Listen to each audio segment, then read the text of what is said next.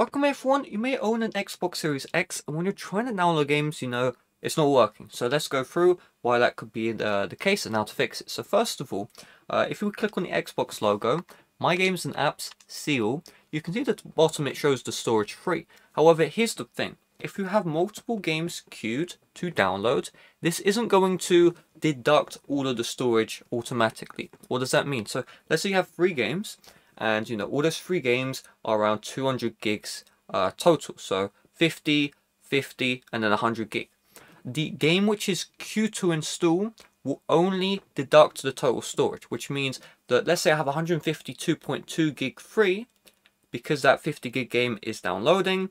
That means that 150 gig worth of storage is going to be taken up, will not show up. So what this means in English is you may not have enough storage on your Xbox Series S, even though at the bottom it shows you have enough storage. So the best bet, if you're in a situation where you're going to have to clear up, any screen recordings, you may have to delete some games. Don't forget, guys, you only have 512 gig on the Xbox Series S, and that may sound like a lot, 512 gig. But then you realize that each game, like Call of Duty Warzone's 200 gig, so really you have like 2 Call of Duty Warzones to be able to download. So 500 gig isn't really that much. I have on my Series X personally, the main console I use, I have 2 terabytes, and I'm 800 gig left, and like I couldn't even use a terabyte. So a lot of respect if you are able to use 512 gig. However, you're just gonna have to either delete games from the queue. So what you do in order to do that is just go to you just go back, Start, My Games and Apps, Seal, and then there should be at the bottom here manage queue. So what you're going to do is if there's any apps in the queue and stuff like that you don't want to get, you just want to click on start to them. So we'll just show it here in the updates. Click on start, and then there'll be an option to cancel the download. Now while you're here as well, the situation may be that you're not having issues with storage, but there's other stuff downloading which is blocking the stuff you want to download to start, and that's why it's not downloading. So what you're going to do is you go back to the queue, and you just want to find the stuff which is like not at the top, not currently downloading.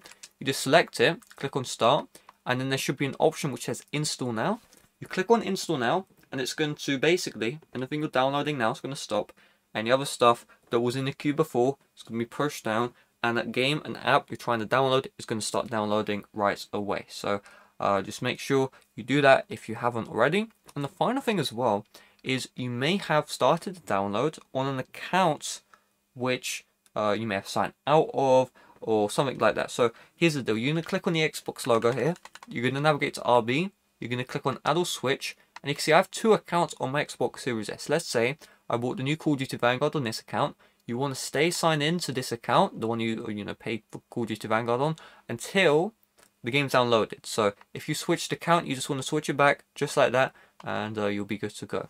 Now, if you try all that stuff, the final thing is to just try a forced restart. It sounds weird, but honestly, guys, all you do, hold down the Xbox logo, navigate to turn off console here, turn off the console, and once you've turned it off, you just want to unplug your Xbox Series S from the power for 30 seconds, plug it back in, turn it back on, and see if that solves the issue. Now, I'll also have Microsoft's direct support line in the description, so if you tried all this stuff and it's still not working, you can always call them up, text them, stuff like that, email them, and you should get the problem solved. So hopefully this video did help you out. If it did, make sure to leave a like, subscribe if you're brand new.